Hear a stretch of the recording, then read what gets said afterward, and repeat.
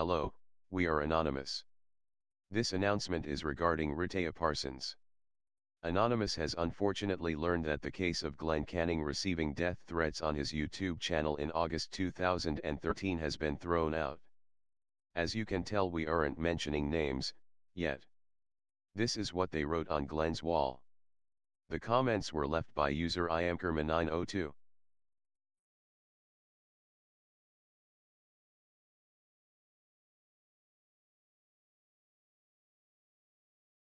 It doesn't take a rocket scientist to figure out what the username means. They are sore because they got caught due to their own ignorance and stupidity. Now, as Glen Canning has stated, the major problem with complaints against digital platforms is proving who was actually at the keyboard.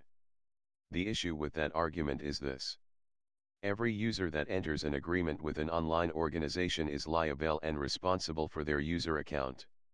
So the question begs, why isn't the user being held liable for these actions? It's no different if you get pulled over in a vehicle with drugs inside. If someone doesn't own up, you're all in jail. Why is this different?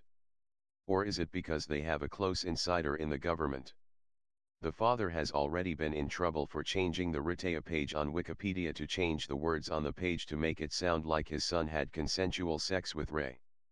That's bad, but not as bad as what he wrote on another site to a sexual assault advocate, as you can see.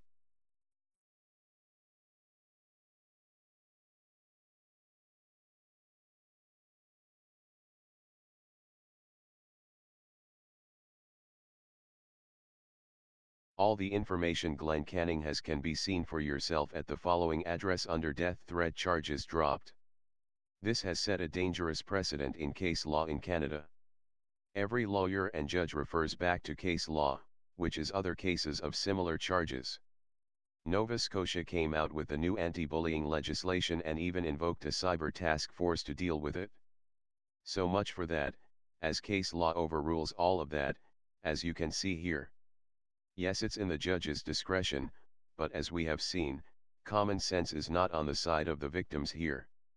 So once again, members of Anonymous Nova Scotia, Anonymous Maritimes, and Halifax Nova Scotia Anonymous, in conjunction with Anonymous Canada, and other East Coast hives, need to call on you, Lena Diab, Stephen McNeil, and Mayor Mike Savage. The previous government laid the groundwork for anti-bullying legislation and enforcement. They invoked a department for online, they brought into law the anti-bullying legislation. It's up to you, the current government, to ensure it doesn't become obstructed and is followed through. The issue at hand is these were death threats and a judge shot them down, stating it could not be proved who wrote it. That's an extremely dangerous precedent to set when it's proven based on IP address where they came from, and because now anyone, anywhere in Nova Scotia with 2 or more inhabitants can start making death threats. I hope you realize and see where this is going. Your judge has shot the province in the foot, and opened all the doors for anyone to start harassing everyone. You and your judge have set the province back 2+ years of anti-bullying legislation, talking, and communicating. Fix it before we release the info on the family. Fix it, and fix it now. This is your one and only warning. We will follow up with a second video exposing everyone in the house and everyone involved with the rape. You only have a certain amount of time. It would be wise to come forward and make an announcement publicly you are looking into it, so we hold off to see what happens. Anonymous and the public will not rest until either the proper charges are brought on those involved or they are sentenced properly. You should know this by now. We are relentless in answers and justice for Rehtaeh and her family. Ask the previous government. We are no joke, as you're about to find out. We are anonymous. We are legion. We do not forgive. We do not forget. Expect us.